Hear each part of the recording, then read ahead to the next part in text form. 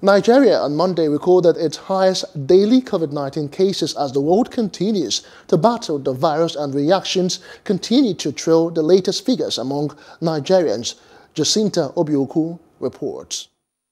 Since early December 2020, there has been a spike in coronavirus cases in Nigeria as the country continues to record relatively high daily infections. Few days ago, the Nigerian Center for Disease Control (NCDC) reported 1,204 new coronavirus infections.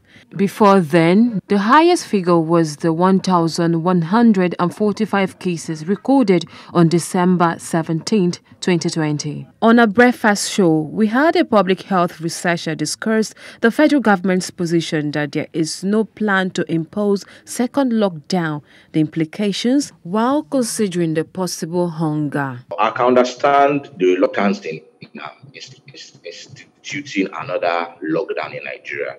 The first lockdown, if you look at it holistically, came with its own challenges. So economic implications and financial implications. We are not in no way ready for a second lockdown, whether the citizens or the government. And the reasons are obvious. We don't have a proper database for indigent persons in Nigeria. And I think it was one of the difficulties of the first lockdown, in the sense that those who are really in need could not be reached in time. Nigerians have also reacted to the daily spike of the virus. As you can see me with my face mask, that means I don't want another lockdown. The COVID-19 stuff is true, so it's just for us to be careful. We also spoke to the NCDC official to find out how they arrived at the figures, since there is no lockdown. Lockdown entity is different from how we track and get cases and deal with them and report them.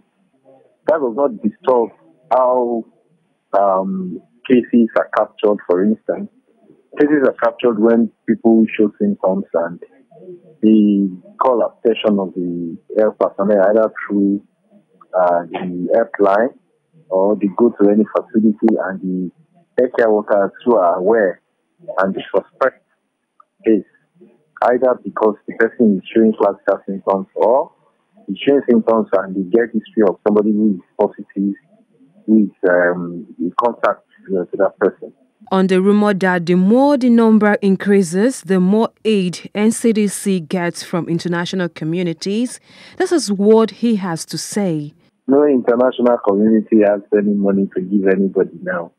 Everybody is affected by this global pandemic. Recall that NCDC warned in December that there will be a spike based on carelessness of many during festive period. It's still a call for all to take the observance of the protocols seriously. Jacinta obiukwu for Plus TV Africa. Hello, hope you enjoyed the news. Please do subscribe to our YouTube channel and don't forget to hit the notification button so you get notified about fresh news updates.